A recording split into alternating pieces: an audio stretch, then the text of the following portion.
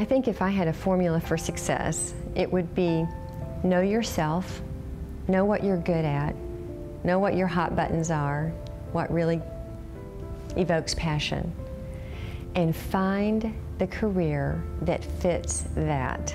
What I try to get people to do is to create something and see that it's good.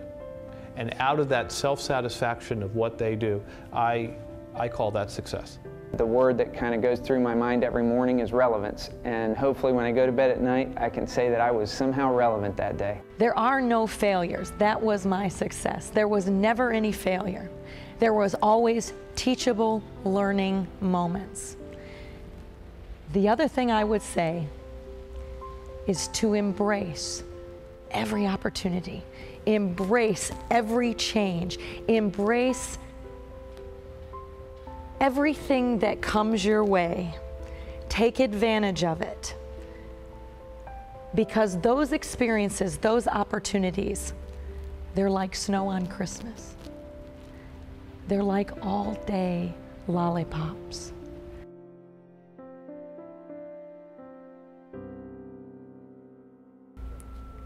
The question comes up, or the concept of shift happens, and I've heard that we can have students enrolled in programs today and the jobs that are going to be available 5 years from now don't even exist. And how do you prepare for that? Well, it's a great dilemma, but that's where I get back to the human commodity. I think that with the Career Academies, the advantage that we have is that our business people, that concept is a reality for them. If we as educators sit in isolation and design programs to meet the needs of our students, we don't have the working knowledge of that. We don't know how competitive that world is and how to equip the students to react or become productive in a company to face those challenges in the future. So that's where it's vital to have the input from our business partners when we design programs, because they're not looking at today. We as educators tend to look at today. This is the problem that faces us right now, and then we implement a program. When we partner with our business partners, that's not the way it happens. They let us know right up front, well, yeah, this is what is out there today, but 10 years from now, or not even that, a couple years from now, this new technology is coming, and we can't prepare for that in isolation. We can't exist without the workforce and our business leaders and our community partners telling us what they need. And that type of advisory role for businesses is so critical for us. We have an obligation, a mandate, a responsibility to build a curriculum that is responsive to workforce needs. I can tell you from firsthand experience how many times a new business will ask us, where will our workforce be coming from? How will workforce training be accomplished?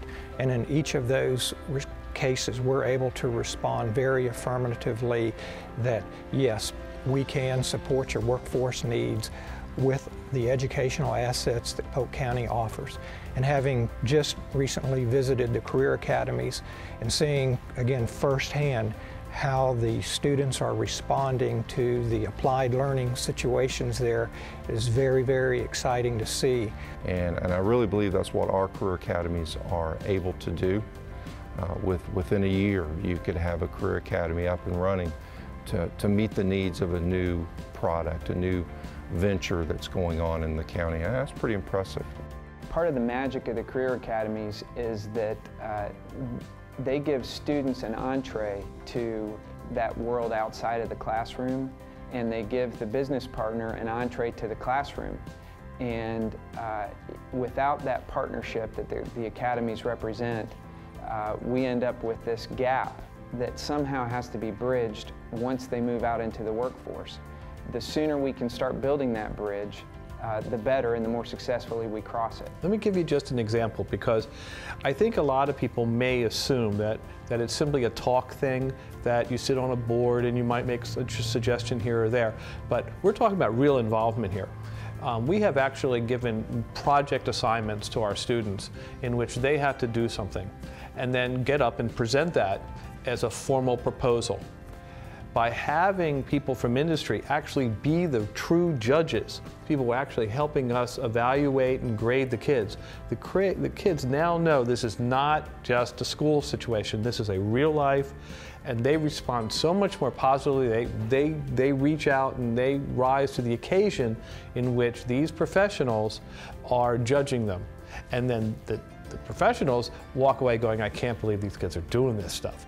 Well, and another thing is the students, it validates what we're doing to the students, because we tell them over and over again how important being in an academy is.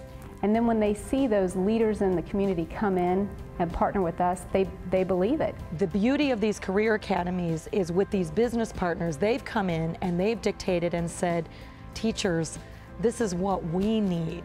This is what we need in the future generations for the future job markets. How do you help us? And we've said, we're going to create a symbiotic relationship. We're going to blend the businesses with the education so that what we're creating is a whole person, essentially. A person that is not only academically astute, is professional, knows how to dress, knows how to communicate, but also has the specific skills necessary for those particular job markets. In the Academy of Legal Studies, the community leaders and the business leaders that help us in our academy definitely play a huge role. They come and they speak to us, and they actually offer us internships and shadowing opportunities. For 2 summers in a row, I've been shadowing a circuit court judge, and that's really given me a look of how the legal profession really is in real life. It's given me firsthand knowledge on how the court system works and how great attorneys are made, and I feel that these business leaders are really contributing to our academy, strengthening our students, and in turn they're seeing their future employees, hopefully, and how they're getting this education that is so valuable and how they're playing a role in it. We have some of the best trainees from our Power Academy currently employed with us. We hired 3 from the first class, and we have 2 in student positions from last year's graduating class. And everything I hear from our employees that are working with those students is they're the best prepared they've had. We used to have trainee programs, we used to bring in interns from colleges, but the kids that come from the Power Academy that understand the industry, they've got those employability skills, they just seem to be eager, and, you know, they're in a position they want to be in, not something their parents told them they should do. They've got the passion for it by the time they come to us as employees. I think if a business partner approached me about possibly partnering with us on a career academy, I would say, listen, it's time to kind of look to the future. You are very interested in having a well-prepared workforce, and here's a way to do it. You can plant seeds now in these young people to give them an opportunity to learn about your area of business, maybe to provide them with an internship, maybe to allow them to come into your place of business and get a real world feel for how it all works. This is the thing to do to pay it forward, if you will, to ensure that when our students graduate from high school, they're prepared to either enter additional educational opportunities or to enter the workforce, the workplace.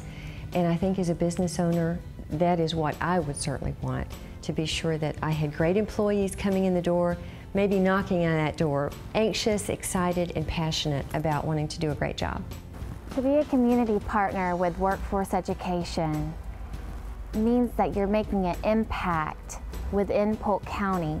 We're helping retain the talent pool, you're helping give back to the community, you're making stronger companies. Our trend has been our students get educated here locally, either in this county or in this state, but then they find high technology jobs out of state and sometimes out of the country. And we want to keep them here. So we have a catchphrase, kind of like a slogan, that is, you want them, we've got them, let's keep them. And we don't want to be the best kept secret in the county anymore.